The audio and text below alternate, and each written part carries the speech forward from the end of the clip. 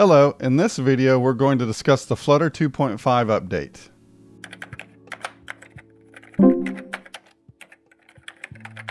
So I had another video for this week, but I unfortunately forgot to use my microphone with it, and you could hear my keyboard in the video, and I tried to go ahead and use it anyway, but I just wasn't super happy with it. So I thought, since Flutter 2.5 came out this week, we'd go ahead and take a quick look at a few of the items that they listed in that. It says, in this release, we continue to build support for the new Material U, including updates to floating action button sizes. So we're going to take a look at that. And it says that it added a new MaterialState.scrolledUnder state that we will also look at. And then we'll take a look at these full screen modes that they have here. So I'll create a stateless widget here, STLESS.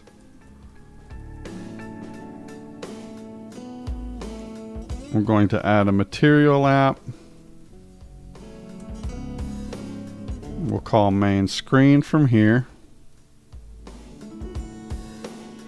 Down here we'll create another stateless widget and call it main screen.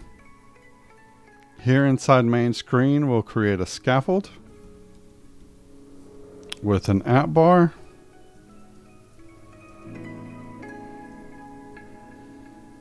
So there we have the app bar. It says Flutter 2.5 at the top. Now let's take a look at the floating action buttons. So it says here we now have 4 sizes. We have small, regular, large, and extended. So if we go right here and type in floating action button, and then floating action button again, we can type in small. It's going to ask for a child. We'll just give it an icon, doesn't matter what kind. Then we'll add an on pressed, and you'll see it right there on the screen. We can add const here to remove that error on the screen. Now you'll see here, I can also make it large. That's what it looks like large. And it says it can do a regular. But I think what it means by that is that you would just do it the normal way. There it is. But you can also do an extended, so you can type extended here. We'll change this child to a label. And then we'll probably just put in here, hello. And that's what it looks like extended. That's fairly straightforward. So the next thing we're going to look at is this material state scrolled under. And you'll see here that it's changing the size and the color when this scrolls under. So we're going to do an example of that. So we'll just create a list up here and we'll just call it letters. And then we'll do something like this.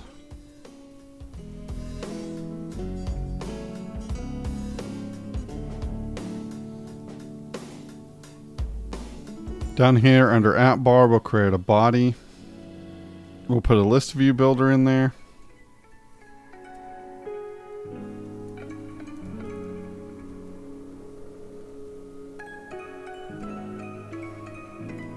So now you'll see we have a list of letters here, and nothing happens when it scrolls at the moment.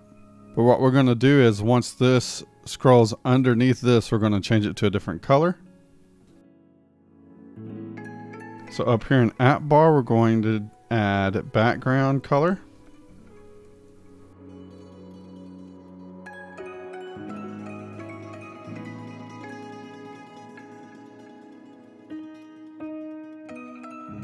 So what this is doing is it's checking the states to see if it contains the material state scrolled under. If the list view has scrolled under the app bar, it's going to show indigo. Otherwise, it's going to show blue. So you'll see over here, we see our list. As I scroll up, it turns to the other color. Finally, we're going to take a quick look at the full screen mode for Android. The first thing we're going to type is widgets Flutter binding ensure initialized. And then up here at the top, we're going to go ahead and add Flutter services. Now we're going to add system chrome.set enabled system UI mode. And here's where the magic happens. We're going to type in the System UI mode. We'll start with lean back. So right now you see the top and you see the bottom. Once I restarted it, you no longer see those. Now supposedly if you click anywhere, they'll come back. I'm not able to reproduce that, but I can drag and get them to come back. Same with immersive. If I restart, it'll go away. And if I drag, they'll come back. This is the one I'll probably use the most, immersive sticky. Restart that. And then if you swipe, they'll come back, but they'll go away again. And then we have edge to edge mode, which I think makes more sense if we add transparency. So if I type in System Chrome,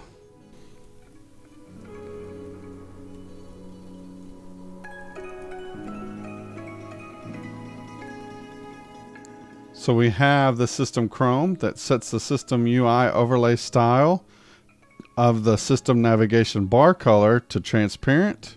And then we're setting the enabled System UI mode to edge.